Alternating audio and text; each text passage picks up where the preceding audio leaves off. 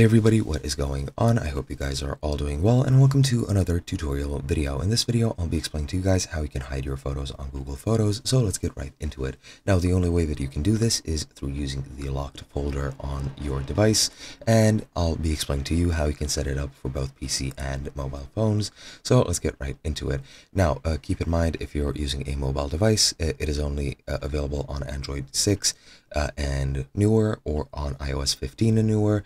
And since this folder does use the password of your device and on your Google account if you're on PC, and the password can be any biometric stuff such as Face ID or Touch ID, fingerprints, passcodes, number codes, whatever it is, whoever has access to that can access the locked file, so keep that in mind. But the way you set up a locked folder, and the first time you try to move photos to your locked folder, you'll be prompted to set it up.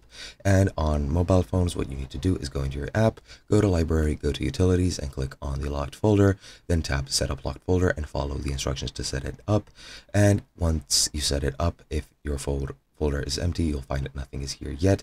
And if you're on mobile, you can also choose to turn on backup at this time, and you will need to turn it on if you want to view your backed up locked photos from your phone on your computer. Or yeah, that's pretty much it.